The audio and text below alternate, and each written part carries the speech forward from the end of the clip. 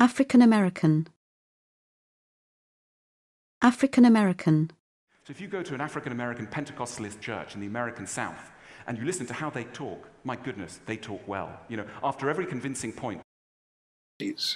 We have clearly made progress in reducing African American poverty from its radically high mid-20th century levels, but it is still. In the 90s, we had more people lifted out of poverty. We had a 33% increase in the African American. Period. It doesn't matter if you're even African American. If you did not live the life that this.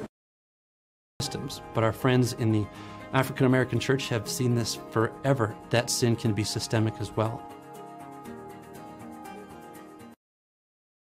Stuff on the prosody of local African American speakers.